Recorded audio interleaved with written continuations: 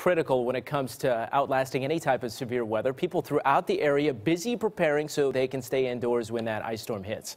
41 Action News reporter Allie Hoxie is live outside right now. A Hy-Vee on State Line Road. And Allie, last night bread was the hot commodity. People couldn't get the bread. They're carrying the bread out to the car.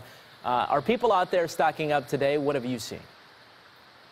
Yeah, we've seen a lot of people stocking up basically on the essentials. You can see this parking lot is starting to clear up, but earlier today it was hard to find a spot.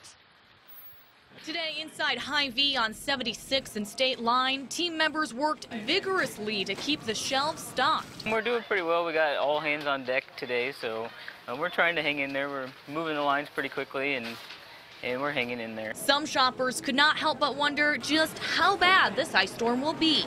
They say it's not supposed to happen, but you never know. The National Weather Service says people can expect to see ice accumulating more than what people are used to. So in this particular ice storm, we don't expect those temperatures above the surface to be all that much warmer, such that we do expect when the liquid hits the cold surface, it will freeze. So we expect an accumulation of up to maybe a half an inch of ice in the metro. That's why people stocking up are playing it safe rather than sorry. I lived in California for 50 years, so I'm not sure what to expect, and it's a little bit uncomfortable.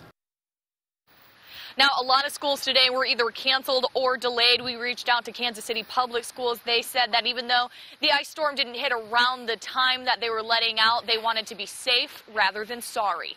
Live in Kansas City, Allie Hoxie, 41 Action News.